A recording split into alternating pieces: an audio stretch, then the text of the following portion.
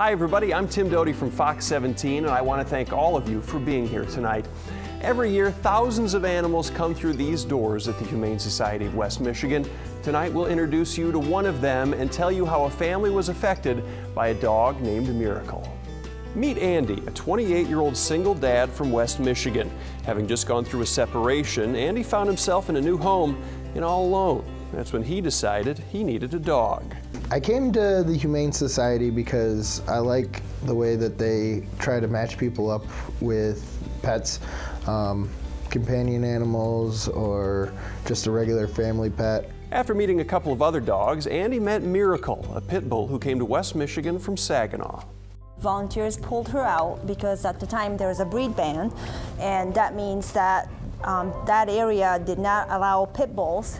So if we didn't pull her out, there was a good chance that she didn't make it out alive from that facility. As a lot of people can see on her face, she does have some scarring on her face with her lip and then on the back of her legs too, so she may have been one of the beat up dogs, or somebody may have tried to train her to fight. It's really difficult to watch a dog that almost lost that trust in people, and she wasn't born with it. It's something that people taught, and it's really hard for people who work in a shelter environment to see. She was never really given a fair chance at life, and over time, she still trusted some people, and that to me is the true quality of dogs and pit bulls, and that's something that I think we all should remember. In the months that Miracle was here in West Michigan, she became part of the BARK program, which matches pets with troubled teens. We help juvenile detention residents by building compassion. They learn to be empathetic towards other individuals, including dogs. And our shelter dogs, like Miracle, really learn great skills so that they can go to a new home and be part of the family.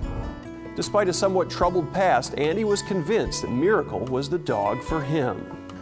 There's no bad dog, there's bad owners. And that has never been truer than with this little girl right here. The breed is so sensationalized for some of the incidents that could happen with any breed, but because there are so many of them, that I think people's way of dealing with it is to get rid of what we're afraid of. Well, Andy was sure there was still one very important test to come.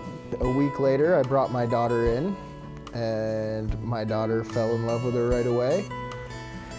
We brought her home that day. An early challenge for the family came when Andy and his daughter, who suffers from cerebral palsy and is in a wheelchair, decided to take Miracle for a walk through the neighborhood.